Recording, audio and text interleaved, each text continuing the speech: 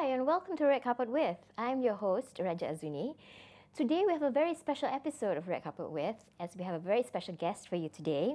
Some of you may still remember her from the iconic Uthman Hasham comedy film back in the early 80s called Mechanic, and later the TV sitcom 2+1. So I think she had made an impact, such a big impact with her acting that some of us have remained fans ever since. This is one lady who had made such a big impact with her acting and still has a lot more to offer. So it's our pleasure to welcome veteran actress, producer and director extraordinaire, Miss Susan Lankester. Thank you. How are you? I'm fine, thank you. Welcome to the show, Susan. Thank you. Thank you for having me here. It's a pleasure, of course. You know, before we get to talking about some of your more recent projects, yes. Let's backtrack a little. Okay, so you've stayed under the radar for some 15 years until about some 2 years ago. Yeah. So tell us, what made you drop out of the scene all of a sudden, and what were you really up to? Well, I think I needed to take a break. I mean, that time I was young and I was doing a lot of dramas and sitcoms for the channels then. We don't have other channels or as many channels as we did then, as we do now. And I think the scripts were beginning to get a bit stale. There's so many characters that you can play, as in a Matsali woman marrying a Malay guy and changing her religion and getting in trouble with her in-laws. So after a while, after a while, you sort of think like, okay, I need a break. So I took a break. I traveled. I did more theatre.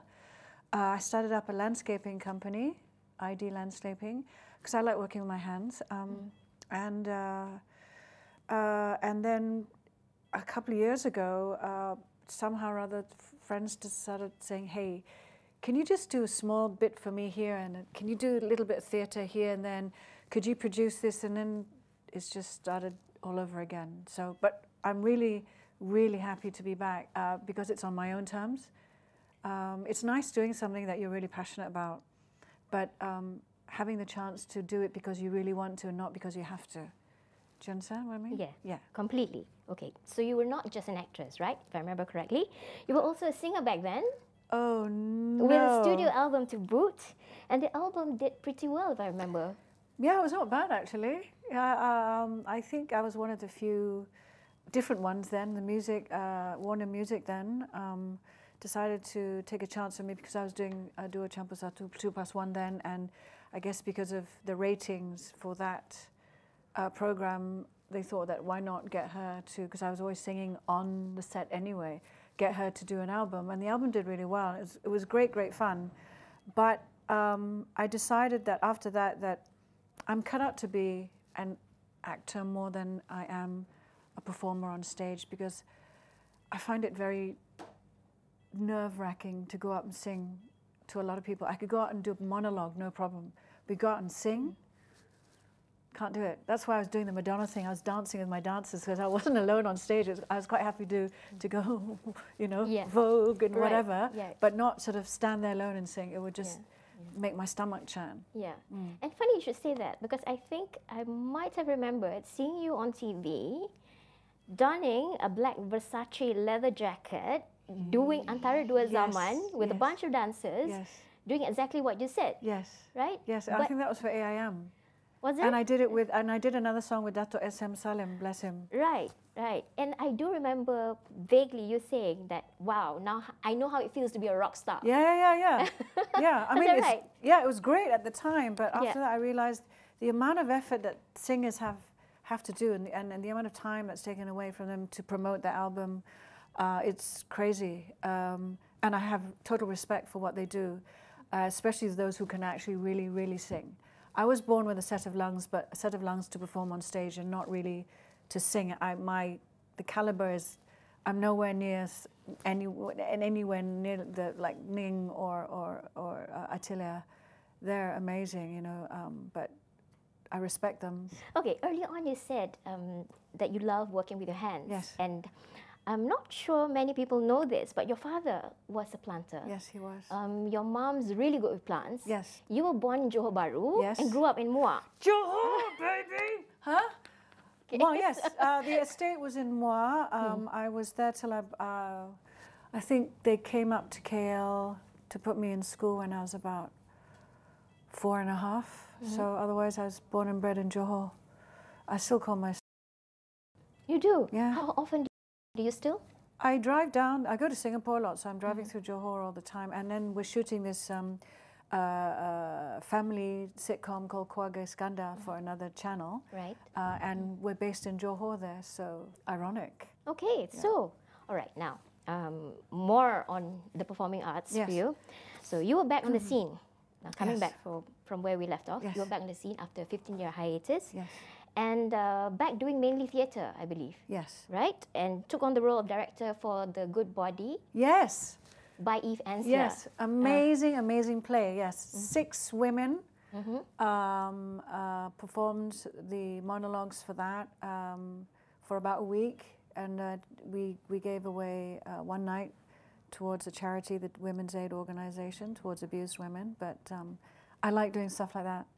That tells a story and that you can actually give away money to the needy. Right. And not only that, my very good dear friend Ida Narina was in that play as well. Sure.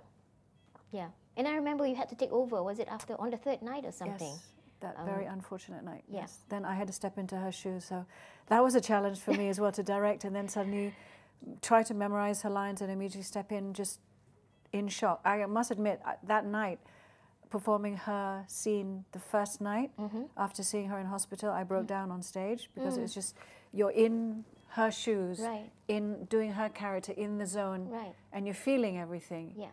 At the same time, I could imagine her in hospital. Anyway, whatever. Okay, right. And then, okay, now, there was What Will Break You and Apocalypse. Yes. Okay, but I think you went on to direct a short film called The Toast after that. Yes. Yeah, but we're going to talk more about that after the break. We have to take a short break. And stay tuned for more from Miss Susan Lancaster right after this. Red carpet. Red carpet. Hi, welcome back. Hi, welcome back. You're now watching Red Carpet with Miss Susan Lancaster, award-winning actress, producer, and director. So, just before the break, we were just talking about you directing a short film called The Toast. Yes. But just a little bit before that, I think there was What Will Break You and Apocalypse. Yes. Would you like to share a little about that? Yes. What'll Break You and Apocalypse was a double-hander theatre production that I produced. I invited Ida Narina to direct, which was an amazing production, and I'm really glad that she did after her accident, because now she's on to directing and producing and now performing on stage again. It goes to show that, you know, a little bit of positive thinking, a little bit of a push, and anybody can do anything.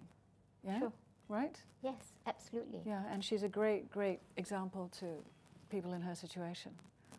Okay, so now let's The move Toast. on to The Yes, Toast. The Toast, yes. The first ever short film that you've directed. Yes. That you had directed. Yes. So, okay, tell us about that. How did that come about? Ika Mayang, which is a company on its own, but it's connected to Capricorn, and it's headed by Ngai Wen and her team of wonderful people. And they decided to do this sort of women's festival 3 years ago, and they called it Ika Mayang, which is because of rambut hitam yang lebat and whatever. Yeah. That was the theme. And about 15 of us were picked to direct and maybe write our own scripts for a 10-minute short. So I said that I didn't want to write because I felt it would be too close to me. So I was happy to pick up anyone's script. So they happened to say, Faye Koo is a writer, we could ask her to write. So I said, okay, great, get Faye to write a short script for me. And she did, and it was this stunning story that crossed racial diversities, class, and also any kind of other stigma that we have. And it was set in present day and the early 80s and the late 70s. So this procession of these characters from kids to teenagers to matured women. And Faye picked on how one friend would sacrifice her life and be raped to save the other friend's life. Right. And she took her life after that because of society. And in 10 minutes, we had to I had to shoot that in Yeah. 2 days. Really? In 2 days, In 2 days? that story had to come out. So, you know, if you get to see it, if it's a little bit raw around the edges, just understand that in 2 days we had to shoot and try and get that story out and edit it to get it ready for the festival. Right, okay. I didn't know about the 2 days. Yeah, so everybody had 2 days to shoot it. Okay, So- but yeah, and still, you were a first-time film director then. Yes. Yeah, and how was that I different? loved it. I loved it. It was so much fun. Shooting film and being on stage, it's the same kind of attitude, I think. You just have to be professional. You have to respect each other's work, your crew, you know, what you do as a director, and the people that surround you in your cast and everyone else. I think that you should have a good family around you, and you must make sure that there's this mutual respect. Yeah. Everybody will do what they need to do. Just trust and just go with it. It's likewise, it's kind of how I keep, sorry, my cat's fur. I keep, Catwoman Productions and all, yes, yeah. there you go. I have the same kind of attitude towards my theatre productions as well. It's sort of like we come together and we make this beautiful thing happen. We give birth to a story. Okay, so which was your favorite part of the film and why? Oh, in the toast? In the toast, yeah. This may sound really sick, but it was the rape scene. Because I had to shoot it tastefully, and it was shot in this park in Smacken Tamanton, and there were kids and parents playing around, and we had to go off in a corner and shoot the scene without actually, because I had to make sure that it couldn't be censored. The censorship board would have censored it, right? Yeah. So I had to make sure it was tastefully done. So it was like 2 cameras. I had 2 cameras going, and it was shots of this guy grabbing her, and then shots of her legs and him pulling her into the bushes, and a lot of screaming and struggling. And it was more focusing on him going, her, and then her legs and everything, which told the story in a very PC kind of manner. But you knew exactly what was going on, of course, with a little bit of dramatic background music. It was all fast cut. And I was like, not bad. Was it awkward though, being having to do that in public, like you say, in the park and that sort of thing, with children around and? I was the one who chose the location, so. Okay, all right. But it was because the location was perfect for that particular scene, because prior to that they have a picnic. So in the picnic they walk up this sort of lane, Okay. and this psycho is there. Right. So you needed it all in this. Obviously you see this green leafy area and think like, oh, wonderful, beautiful, and you never expect the worst thing to happen to you there. So you need to find those sort of like, you know, black and white kind of ABCs and find those spots to make it unsuspecting, I guess. So you have the background sound of people playing in the park, so it sounds all very serene, and then suddenly, boom. All right, so how much was put into making the film? I mean, in terms of effort, not just the dollars and cents, but in terms of effort as well. Well, I had to cast for these wonderful characters, and these characters actually were in 3 different generations. So they were like 8-year-old girls, then young teenagers going to boarding school, and then mother ages. So there were 3 generations, and I had to make sure one was an Indian character and the other one was a Chinese character, so I had to make sure I had to find the right kind of cast. And that did is you? tough. Yeah, I Did found you them. think you did? Yeah. Who's in the movie? Well, the names that you'd know is Mary George and Peggy Ng. And the other 4 girls, nobody knows them, but I think after that I actually said, you know, go and learn theatre, go and study, go to Joe Hasham or someone and just hone what you have, because it was definitely in them. Right. And I like seeing that in new talent, that, you know, there's that fire. Yeah. You just need someone to bring it out. Yeah. But I think you have a certain knack for that. I'm told. Thank you. You know, you've managed to unearth 1 or 2 people in the past. I'd like to. Yeah. I'd like to believe in that. Yes. Okay. All right. So, do you think these people that you picked from the toast will have a bright future, like the girls that you were saying? Definitely. Yeah. I initially because I had to rehearse them. Yeah. Irrelevant of 2 days in shooting, these are newbies. They've never, including Peggy and Mary, they are more stage actors. They're not familiar with a camera in their face. So I made sure that at least I rehearsed them 3 times, a couple hours, just rehearsed them, go through the lines, and made them understand what kind of emotions they had to go through. But I didn't want it staged, and I didn't want it too theatrical. So I needed them to also have that rawness and just go for it when the adrenaline kicks in, when you say action, the camera's in your face. Okay. And yes, they have it. initially when you rehearse them, you're going, oh no, did I do the right thing? But they obviously it's nerves, and then when you just show them, and I guess if you show them that you trust them, they have confidence in themselves as well, which is really important. Okay, great. So, all right, now The Toast is part of the Ika Mayang series of short films, right? Produced and written by women Yes. for other women. Yes. So obviously there's a message to be, an important message to be told. Well, it's empowering women, isn't it? Yeah, that's true. But as a director, how do you think you've managed to put that message across in just 12 and a half minutes? Oh, you put 12 and a half minutes. That's Yeah. because of the subtitles and Yeah. blah, blah, blah. But actually the movie itself is 10 minutes. Well, one is to respect another, to respect a writer's writing, to try and do justice to what they've written, because it is their story. And as a director, you have to put it onto the screen. Okay. So you need to be able to find the flow with the storyline and actually make sure that the pictures correlate to what's actually been written. Sometimes when there's too much dialogue and it gets a bit too draggy, that's the director's call to be able to sort of rearrange the dialogue per se, so that it then becomes a bit more of a quick cut, as opposed to having a huge monologue, and then that's going to, you have to keep that in and it's going to slow everything else down. So you have to make that call sometimes. But as a message to women, it's really just, I think we have been overlooked. I think there's a lot of women talent out there in Malaysia, and I think, you know, Ika Mayang, in all intents and purposes, what it's done is it's actually inviting you to come out and show your talent. And they're a wonderful group of people who are willing to listen to your stories, and if they think you're good enough, they'll take your story and make it into a movie. And that's why they always invite everyone every year to send their stories in. Okay, so now there was a premiere of The Toast, together with all the Ika Mayang 2013 series of films organized sometime in 2015. Yes. Right? But after that, The Toast was never screened anywhere else. Yep. So, but soon, viewers of the ABN channel will be able to watch The Toast on their TV screens, Yay! courtesy of Garang Pictures. Excellent. So, Susan, what Yes. would you like to say to all the viewers out there?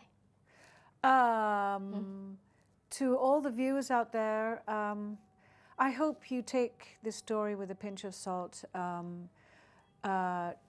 With the pinch of salt is as in how I shot it, and maybe there was certain glitches technically, but understand the storyline and understand the effort that the 6 actors, actually 7 including the one guy, the effort that they went through. I think it was also heart-wrenching for them, for particular scenes, for them to step into the shoes of the abused or the abuser, and also to understand what it's like to be in that position, and also reasons why sometimes human beings take their lives because of lack of support. And I think this story actually shows that when people are going through problems, and if you can, you know, sense that there's something going on with them, help them, be a shoulder to them, or at least send them to a professional so that you can help them, because there's no point people just doing things, and it's happening a lot these days. And I think it's peer pressure, it's you know, what's going on in the social world, etc., and it's really unnecessary. And I hope that The Toast explains that to you. Thank you very much, Susan, Thank for you. the insight to your short film. Thank you. So, and of course, thank you very much for being here with us. Okay. You know, it's been great catching up with you. My pleasure. I'm afraid that's all the time we have for you today. No! But for the latest updates, go to redcarpet.net.my, and don't forget to watch Red Carpet With on ABN channel 201, as we bring you interviews with interesting personalities every week. Thank you very much. Till next time, have a pleasant weekend.